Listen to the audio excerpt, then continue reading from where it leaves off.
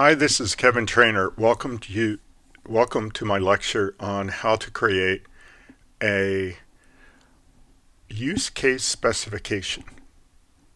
This is the lecture that's coming after the lecture on how to create use case diagrams and how to work with use cases. And I'm going to continue on with the same example that we were using in that lecture. Just to refresh your memory, in the last unit, we created a use case diagram for a student attendance reporting system. And there were use cases that were primarily for the student, and we packaged them up and called them student-facing use cases, log attendance, and generate student attendance report. There was another package that had use cases primarily for the benefit of the instructor, set up new class, add, change, delete student registration, generate instructor attendance report. And then we had two administrative use cases used by a number of kinds of users when they're playing the role of either system user or, for a very few people, system administrator. And they were authorized user and login. Okay, so what do you get to know from a use case diagram? Well, it turns out not very much. Okay, you get a big picture view of the system.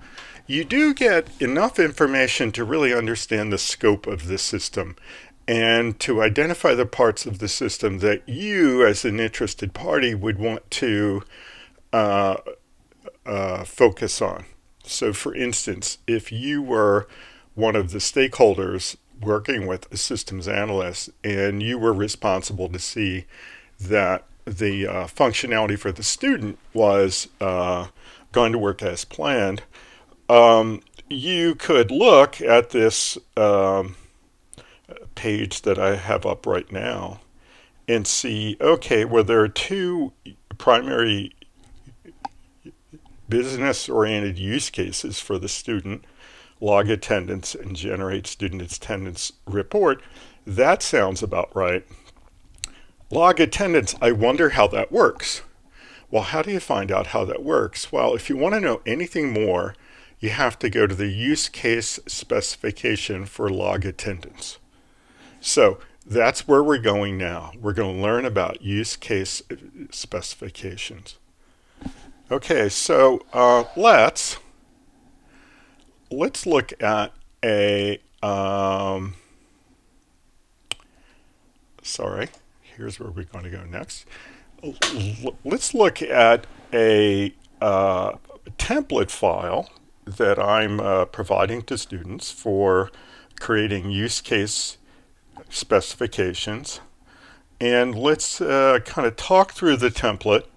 And then what I'm going to do following that is I'm going to give you a brief introduction to the use case specification for that log attendance use case.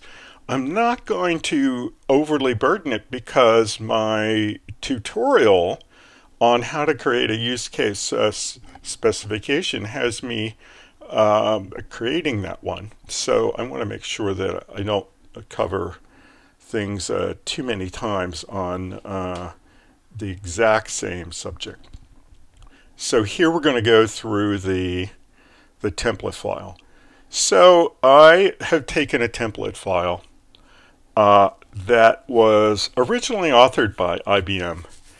IBM has been a big player in the use of all things related to object-oriented analysis and design.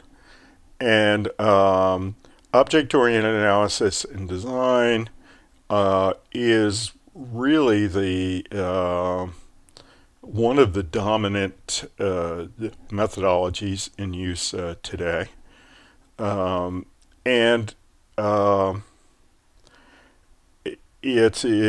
It makes use of a number of standard diagrams that are expressed in the UML, and the use case diagram that we learned is part of the UML.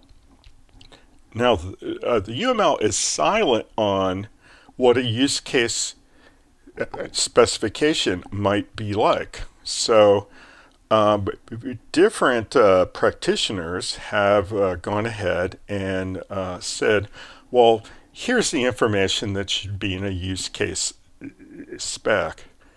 There's a lot of agreement among the practitioners and the authors. There's a lot of authors in this field. I've got at least 10 books on how to write a good use case specification. So, and I don't have all of them. So there are probably closer to 20 decent books on this. And as you would imagine, they all agree about some parts, and they deviate from each other on other parts. And so the general practice is for a particular group of people who are practicing together, people at one company forever, or a development group within a large company, they tend to come up with a standard set of rules for what's going to be in their use case specification. And IBM, who's been selling a lot of tools to these people, have a template. And what typically happens, they recommend that each of their clients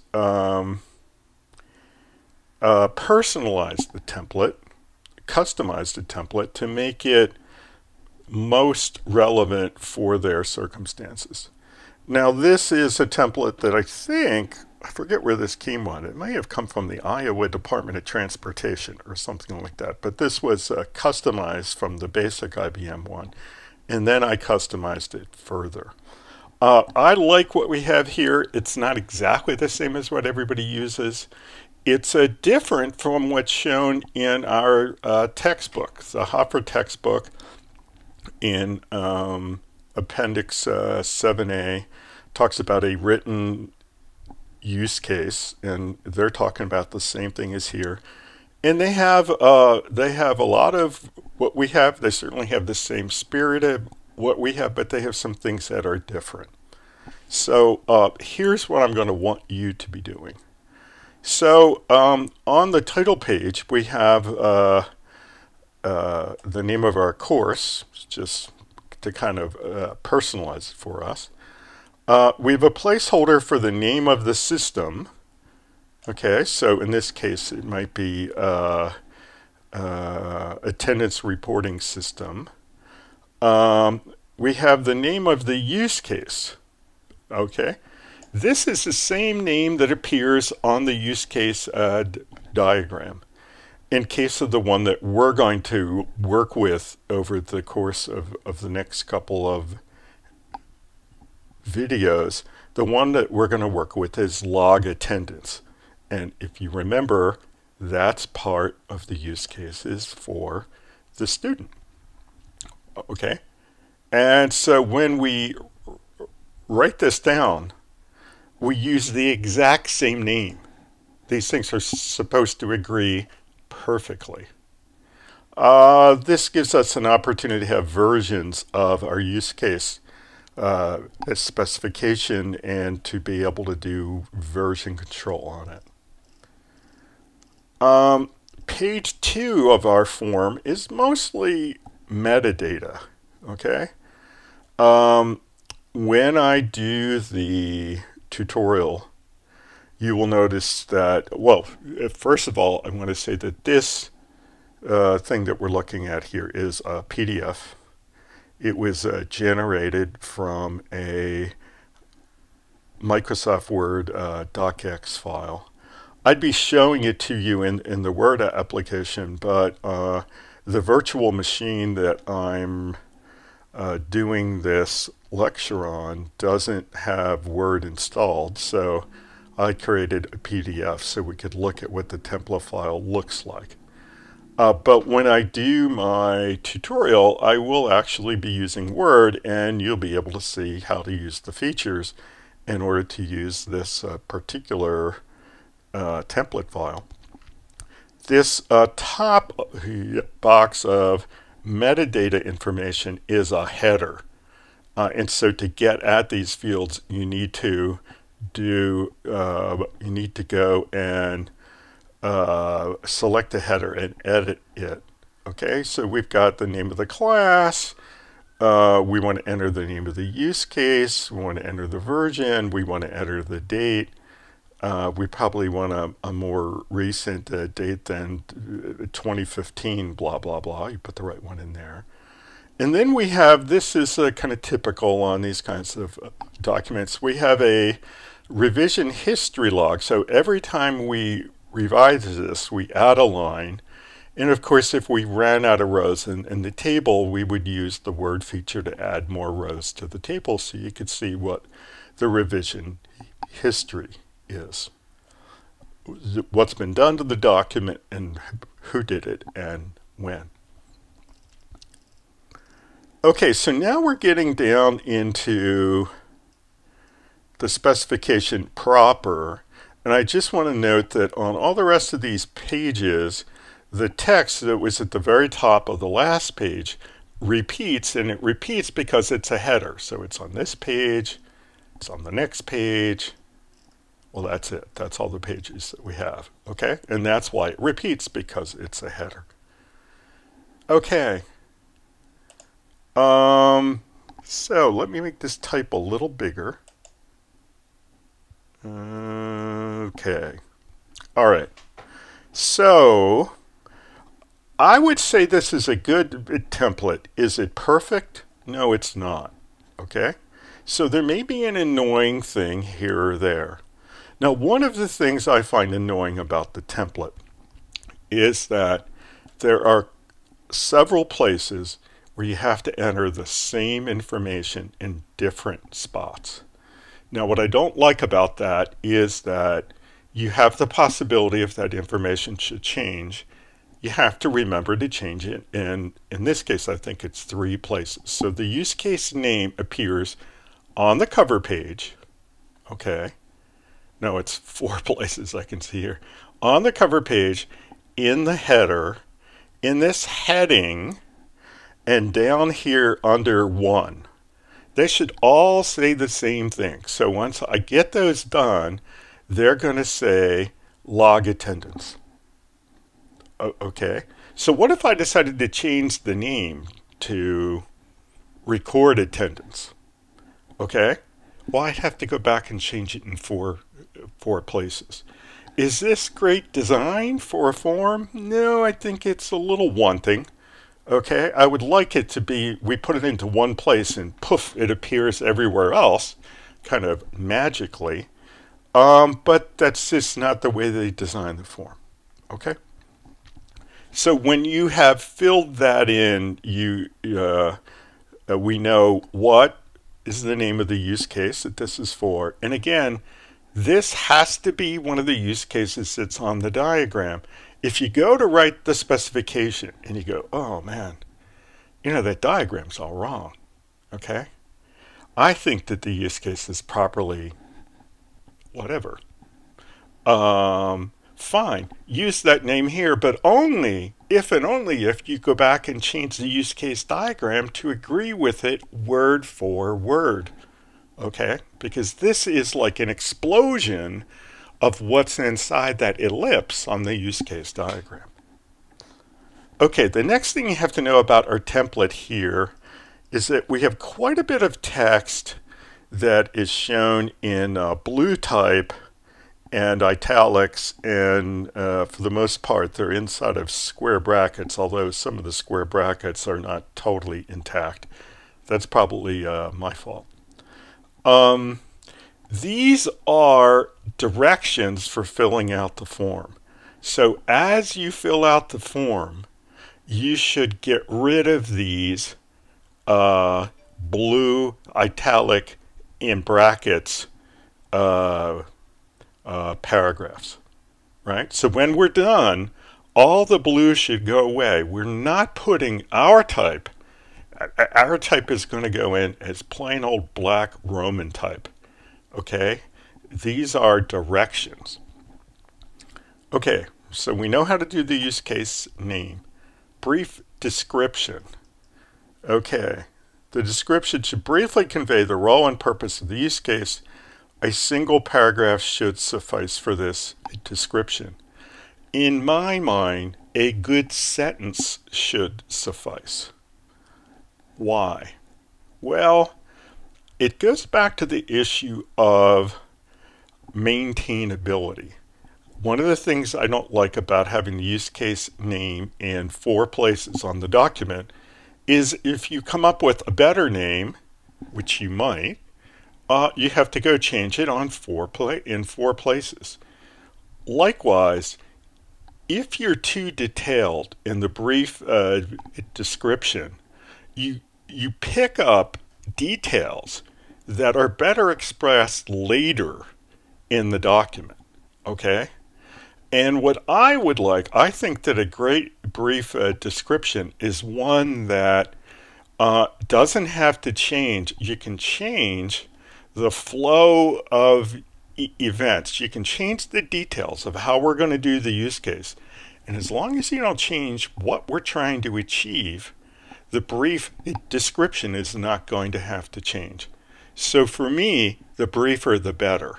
It's got to be longer than the use case name. So for me, a good sentence, maybe a compound sentence, at most say 2 sentences, but not a 5-sentence paragraph.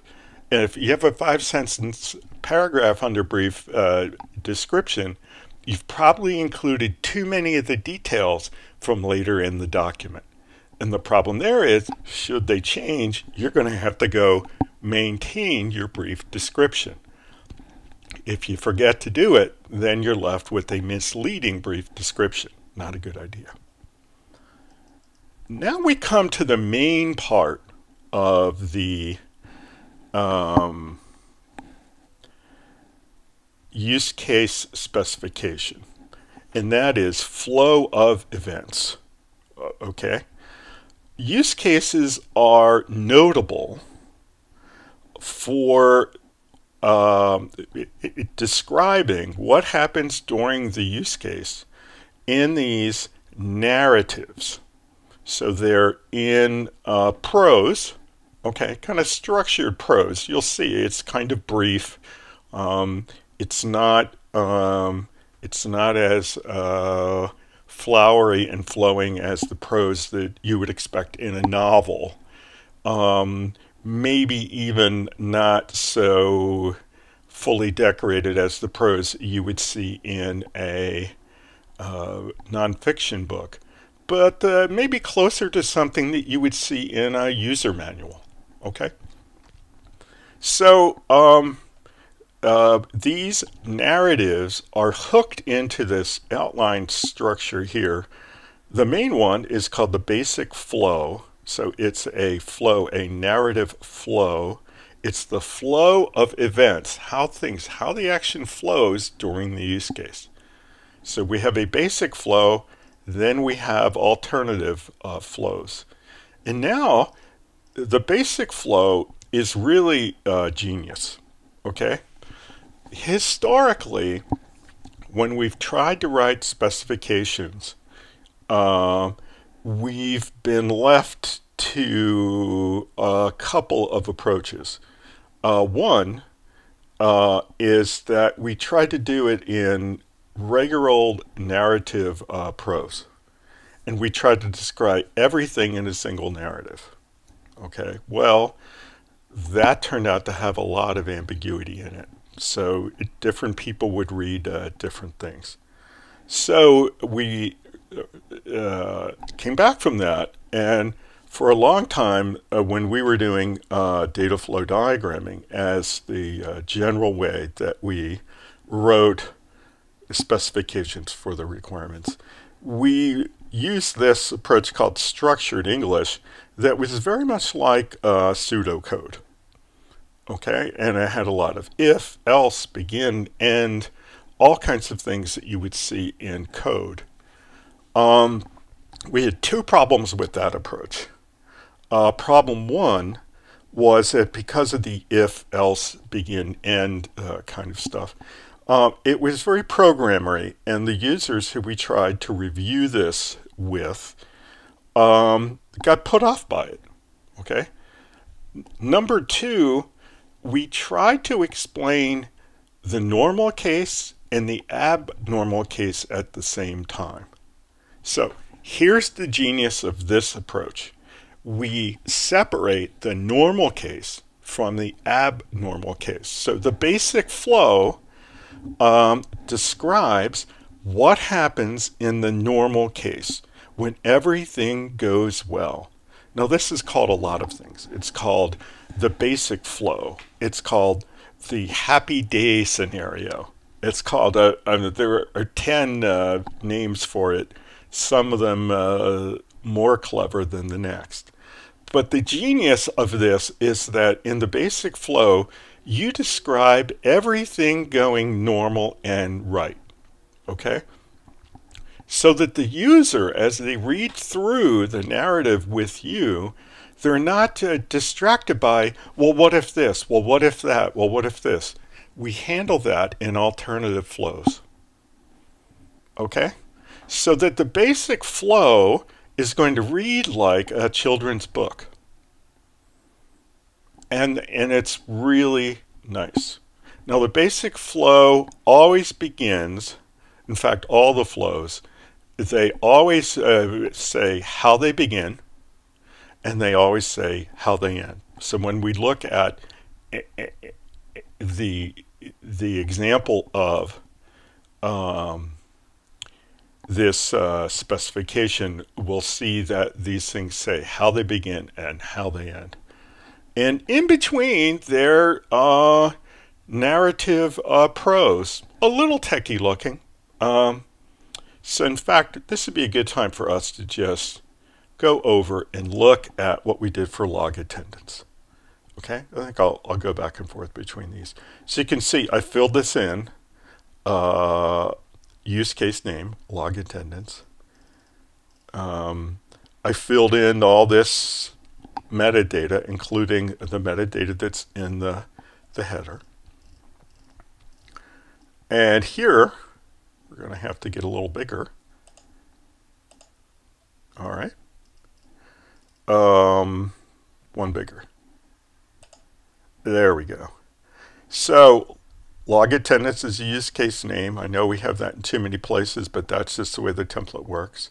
The brief description is quite brief.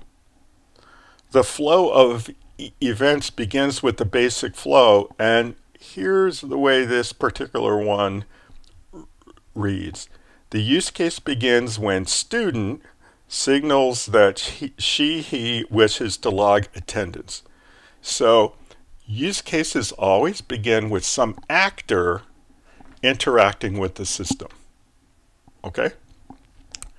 Now, and when I say yes, so that begins a use case. It also begins the narrative in the basic flow.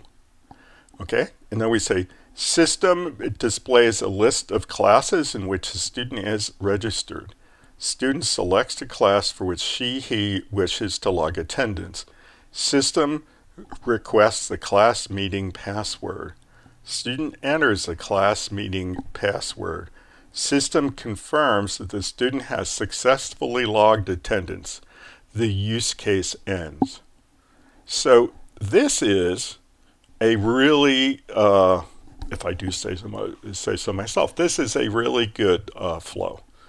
What do I like about this? Well, first, it says explicitly how it begins, and it's always an actor interacting with the system. Okay? Use cases always begin with actors. Now, sometimes people might say, well, in modern systems that's true, but we do have some things that happen on a timed basis. Like, we have things that run like once a day, or they run once a quarter. Well, what people do in use cases is that they actually have a fictional actor called either the clock or the calendar okay? And the clock or the calendars signals that they want to begin the process. So for things that are timed, we have a fictional actor, okay? So because of that, it always begins with action from some actor, okay? Then here's how the flow usually goes. It goes like a tennis match. Actor does something, system does something. Actor does something, system does something. Actor does something, system does something, the use case ends. Okay? It's like a tennis match, back and forth and back and forth. Why? Because we're describing interaction between actors and systems, and that's how those things go, right? Could the system do several things in a row? Yeah, it could. Okay? If we wanted to take the system activity and be more detailed about it, we might say that, you know, the system does 3 things in a row, and then the actor gets involved again. Could the actor do 2 things in a row? Yeah, they could. All right. But for the most part, it's actor, system, actor, system. Now, if you recall the use case diagram, this is a use case with a single actor. If there was more than one actor, it might be, you know, it could be actor 1 does something, system does something. Actor 2 does something, system does something. Actor 2 does something, system does something. Actor 1 does something, system does something, the use case ends. So it can alternate between actors. Okay, that's just fine. But the general pattern that we're going to see is going to be a tennis match. Okay, if you have that kind of rhythm to your flows, you're getting the idea. Okay, and so we've got that rhythm to the flows. The actors are mentioned. The system is mentioned in alternation. Okay, we always say which actor starts it by interacting with the system, and we always say the use case ends. Okay, so what corresponds to this on the use case diagram? Let's go back and look, because I get students who get caught on this quite a bit. Well, on the diagram, we have the actor. Okay, so if you read through a use case specification and it's talking about actors, they had better appear as interacting with the use case on the use case diagram. Now, can you get into writing the specification and realize, oh, I don't have enough actors? Sure you can. That's the way this kind of work happens. So how do you deal with that?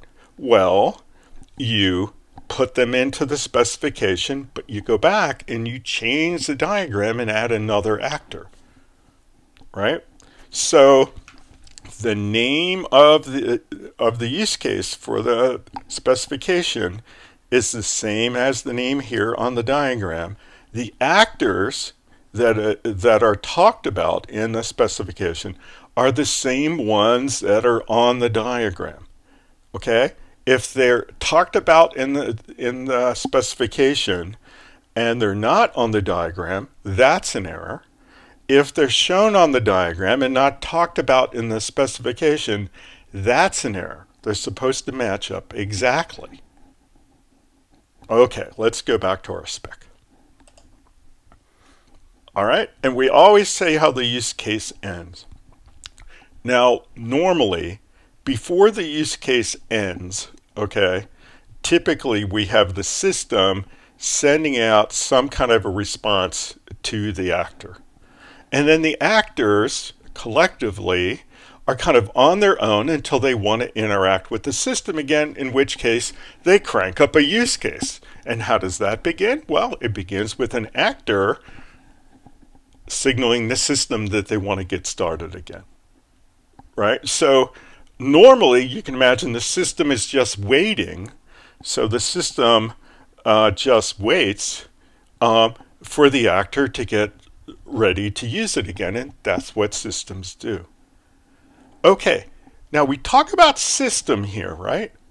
Where's the system on the use case diagram? The system on the use case diagram is the sum of the use case symbols. So when we say that the system does something, we're talking about the functionality that's inside log attendance. Okay? I see people want to say, oh, let's put the system out here as an actor.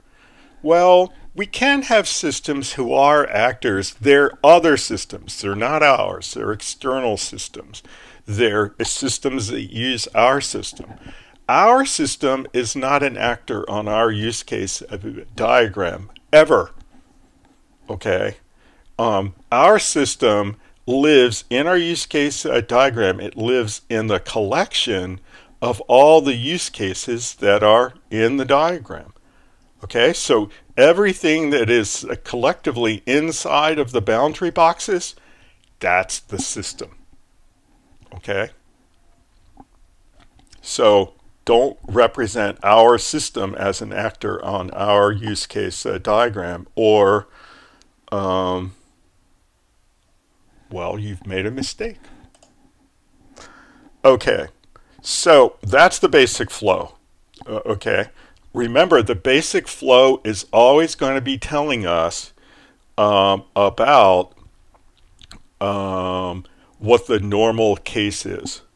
This was really, I think, genius, because programmer,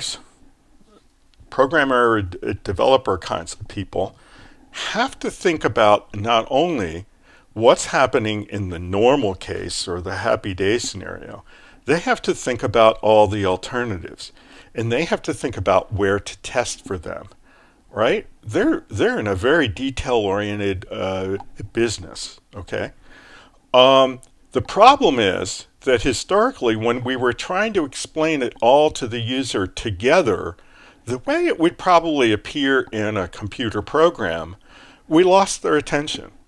So now what we've done is we have separated the normal case from the unusual cases, or the less frequent cases. And that's the genius of how they designed these specifications. So after the basic flow, we get into alternative ones. And let's just look at the template here.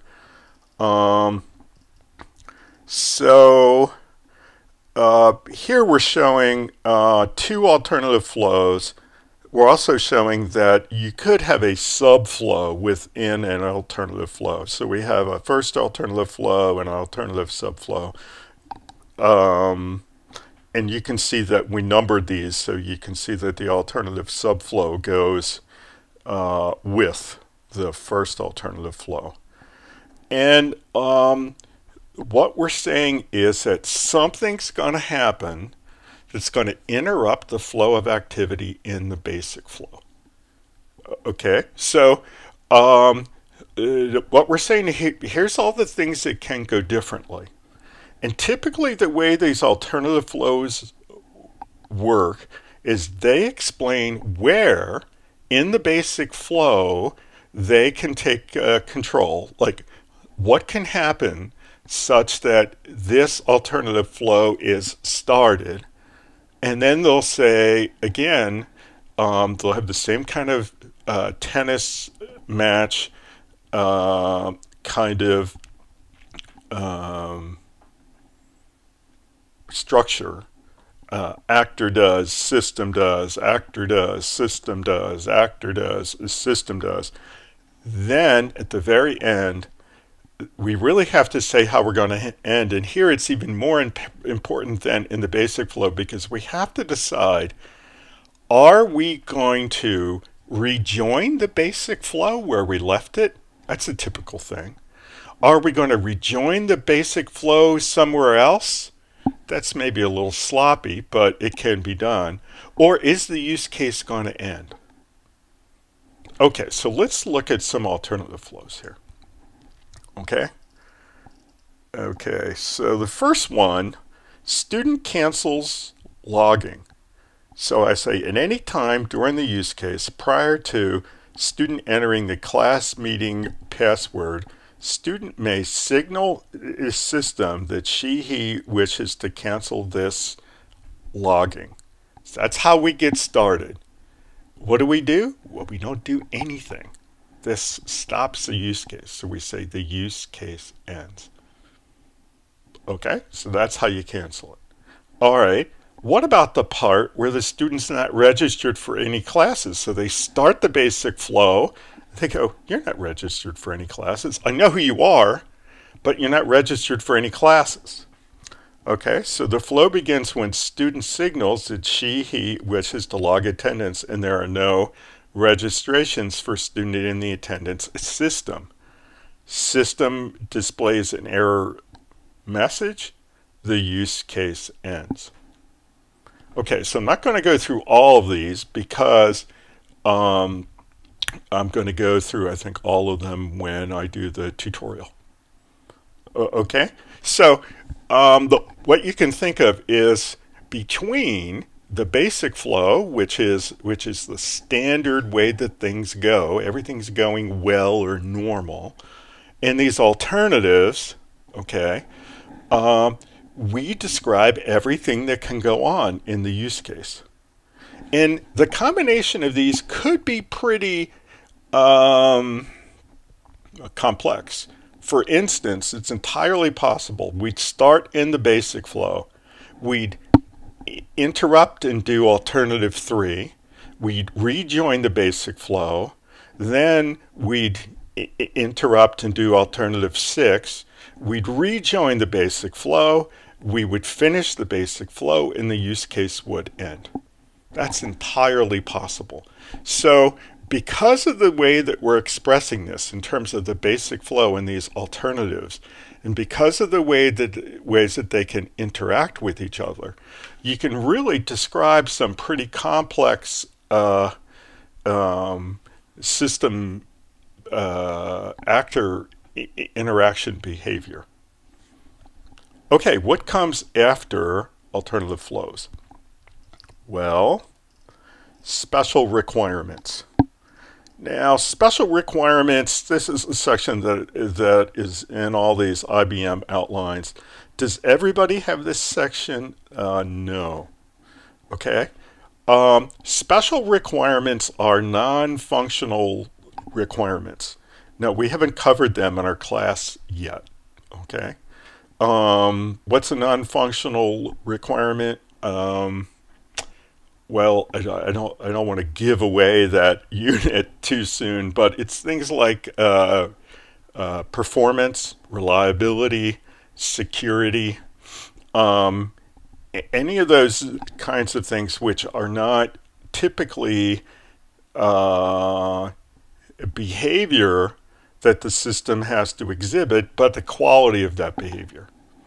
Okay, now, in our approach to doing systems analysis, we're going to have a special section of our report called non-functional requirements. Would it be okay to not express any here in the use case specification and express them all in the special section? Yes. Okay. This is just a place where we can highlight the non-functional requirements that are important to this use case. All right, and you'll see how we express them when we do that in the tutorial. What's next? Preconditions. So a precondition of a use case is the state of the system that must be present prior to a use case being performed. So preconditions are very important to the spirit of how we use cases, right? So let's go back and look at our use case diagram, and you'll get the spirit of this. Okay, so log attendance and generate student attendance report are the two use cases that a student can do. Now, can anybody do that? No, the system has to know that they are authorized to use the system, and in particular to use the system in a student role. How does the system find that out? Well, the student has already run successfully the login use case. So when they did that, they played the role of system user and they logged in. When they logged in, the system says, oh, what's this user authorized for? How does the system know that? Well, previously a system admin had authorized the user to play the role of student.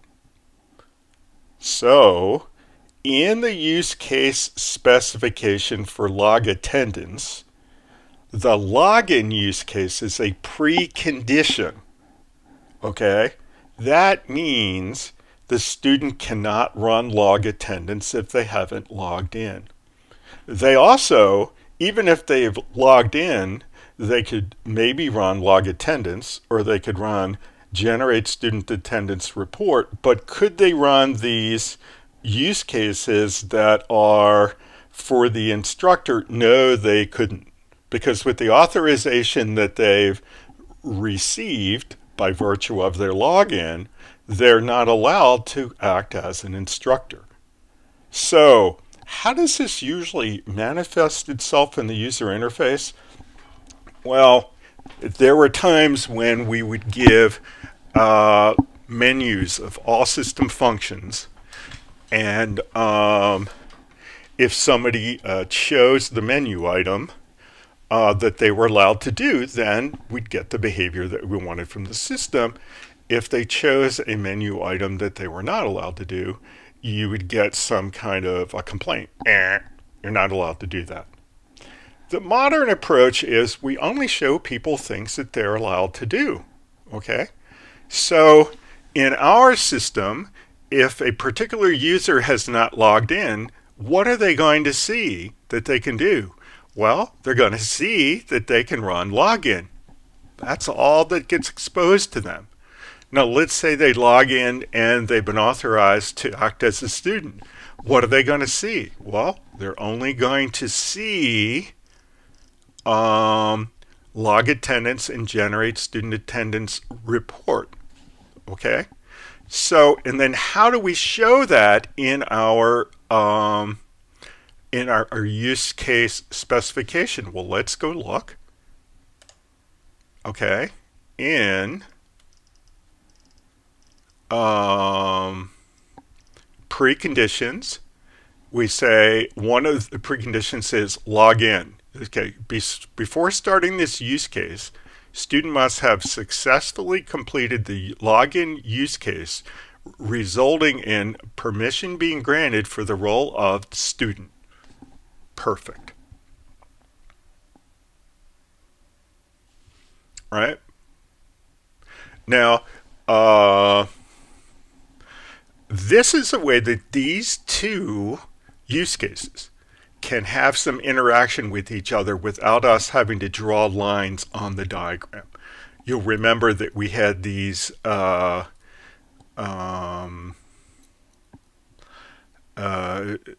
when we were learning how to draw the diagrams,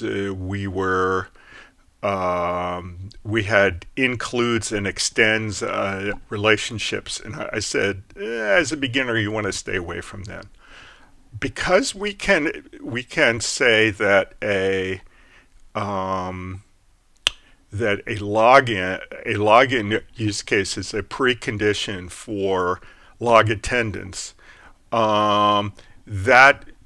So we don't have to show that relationship on the diagram itself. Okay? And the other part of why we don't have to do those relationships are these alternative flows. So something being included in something else, Well, that's taken care of by it being a precondition. Okay, something extending something else. Well, that something can be expressed as an alternative flow. So, yeah, I took a couple of things off the table in terms of drawing the diagrams, but we still can cover those cases very, very well by doing a good job on alternative flows and on preconditions. Okay? Okay, let's go to the next part. The next part is post conditions. Okay? And so the post conditions is a list of possible states the system can be in immediately after a use case has finished. Okay, so you'll remember that these systems that we have typically have to keep track of their state. And they typically do this, they persist their state typically in some kind of a database. Okay, so the question is, at the end of the use case, what state is the database in? Okay, and usually you can think of the state of the system or the database after the use case. Usually it's in one of two conditions. Either this use case succeeded, in which case the work has all been done and things have been changed in the database, or it failed, okay, in which case probably nothing has been done, or to the extent anything was done, we backed it out.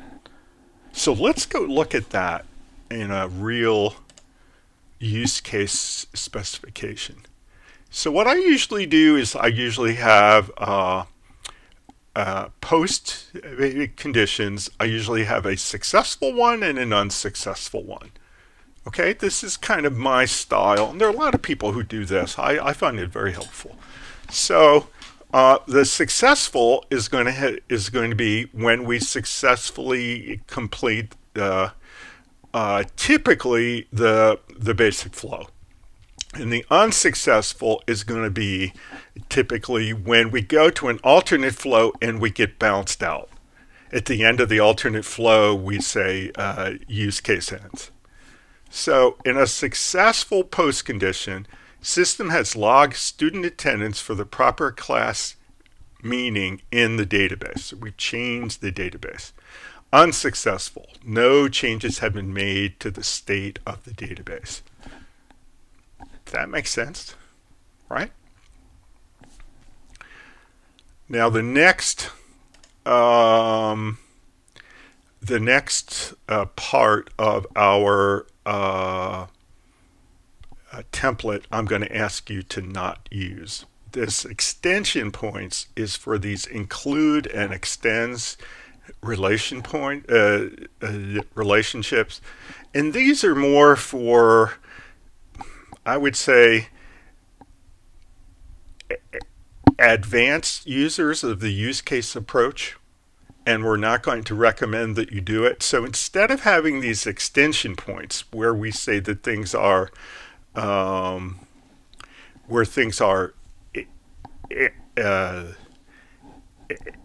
extended, right?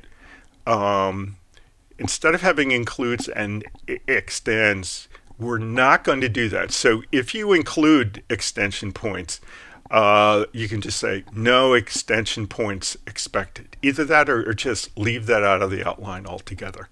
I should probably pull it out of the template, but I haven't done that yet. Okay, so here, if we go over to my example one, I don't have it. I got rid of it. Okay, so you don't even see it listed and then have me say no extension points expected. No, I just hit the delete button on that part of the outline and it's gone. Okay, that brings us to key scenarios. Okay, and key scenarios is our last part. Key scenarios explains the following thing. Okay, Uh, I said that every time that we go through the use case, we're going to start in the basic flow, and then we may jump off into an alternate flow, and then we may jump back into the basic, and then we might finish the basic. Another scenario would be we start in the basic, and we go all the way through. That's the basic case. We may start in the basic, we go into an alternate, and we end right there because we're in some kind of error condition. So this combination of the basic flow and alternates and how they happen, each of these is called a scenario. Okay? It's some combination of the basic flows and alternate flows. And you can imagine if you have a basic flow and say 6 alternate flows, you could cook up a lot of different scenarios. Now, do you need to describe every one? No, you don't. The key scenarios gives you the opportunity to identify ones that you in particularly want to review with the stakeholders when you're going over this specification. All right. So we give a key scenario name, give a brief description of the path through the flows the scenario takes. If you have illustrated the activity with the scenario with an activity diagram, then refer the readers to the activity diagram. Okay, so activity diagramming is another way to express the logic of a use case. We haven't learned that yet. That's going to be in our next unit. Okay, so at that point, when we learn how to do that, then if we chose to provide an activity diagram for this particular scenario, we will point to it here. Okay. Now, there's another issue here, and that is you don't want to. This is a lot like that brief description we had up front. We don't want to give too much of the play-by-play here. We just want to say, the scenario we're talking about is the one where we start here, we go there, we come back here, we go there, we come back here, we end. Okay? And then how does all that happen? Look at the details up above. You don't want to express those details twice because if they change, you don't want to maintain them in 2 places. So let's look at the example. Okay, so here the only one that we have identified is the basic scenario. This is the one where we do the basic flow.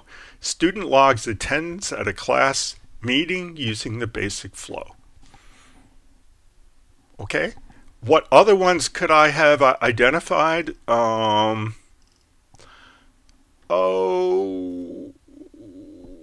Let's say we think the users are pretty concerned about and don't quite understand what's going to happen if they're not registered for any classes. So we might say they begin in the basic flow, and then they execute the flow, student not registered for any classes, and then the use case ends. Okay, so when we're describing a scenario, it's essentially basic flow, alternative, return to basic flow, alternative, return to basic flow, end. Or basic flow all by itself. That's what we just showed. So it's what combination of these flows makes up a scenario that we want to call attention to, and when we review the document with our stakeholders. And that's it. So where do we go to from here? Well, this is going to hold most of the information that people are going to want to know about how the use case actually works. In the next unit, we're going to talk about 2 documents that we can create that will give more detail, or detail expressed another way, about the logic. One is we can take a key scenario and illustrate it with an activity diagram, which is a newfangled flowchart.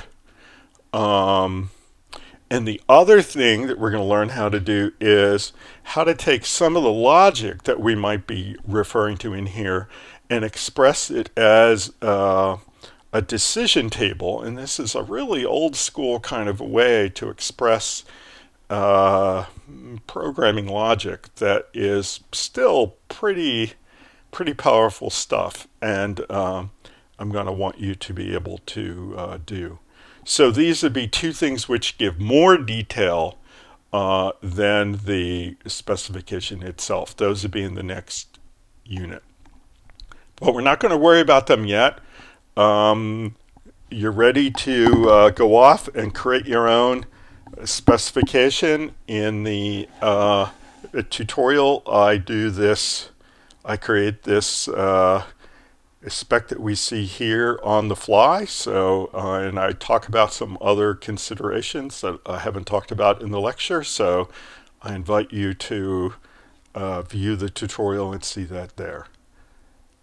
And I'm going to say bye until next time. Bye-bye.